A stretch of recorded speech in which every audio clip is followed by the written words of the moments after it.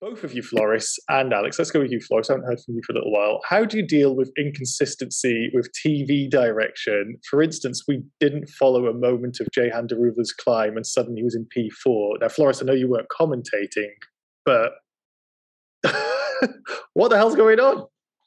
Yeah, it was a bit maddening, right? I think Alex explained it earlier. Like, where did Jehan Daruvala come from? Well, nobody knows, but because nobody saw it. And I guess the same thing was for the Charles and Max battle, when they were battling and were within half a second, and they just went to like a replay from two laps back. You know, it's crazy why that happens. I don't know why it happens. I don't really have an answer, but it's not good. Alex, you're in the comms box and you kind of watch it somewhat like us, but with a lot more data. It must be something that you wish you could just switch to TV cameras yourself. Well, I'm in the comms box, but I'm also occasionally in the gallery where Formula One gets cut. So I see the process happen. And I think that, Phil, who directs for us, is on it.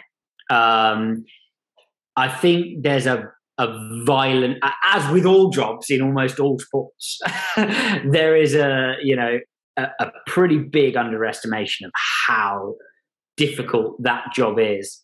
For example, we'll all scream because we want a certain camera angle and we've not followed the action, and we've not seen a specific move or a specific moment, but occasionally none of us stop to think that actually all cameras that show that specific piece of action are frozen. So what do you do then? You've got 1 second to make a decision.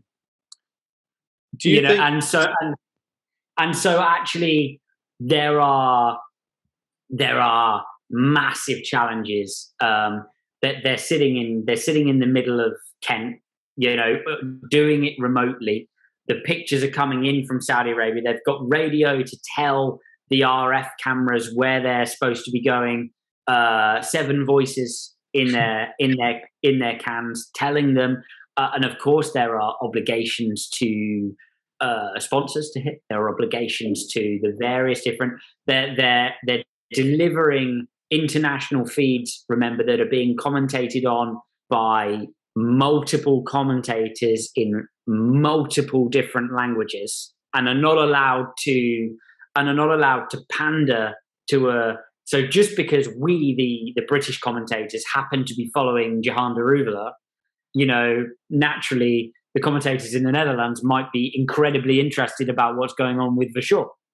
And so they're not allowed to pander to any so it is I understand that there's it can be frustrating when you think, why on earth did we not see this? I would recognize that frustration, but temper it with the understanding similar to the reality of the race director, actually, where that's a really complex job.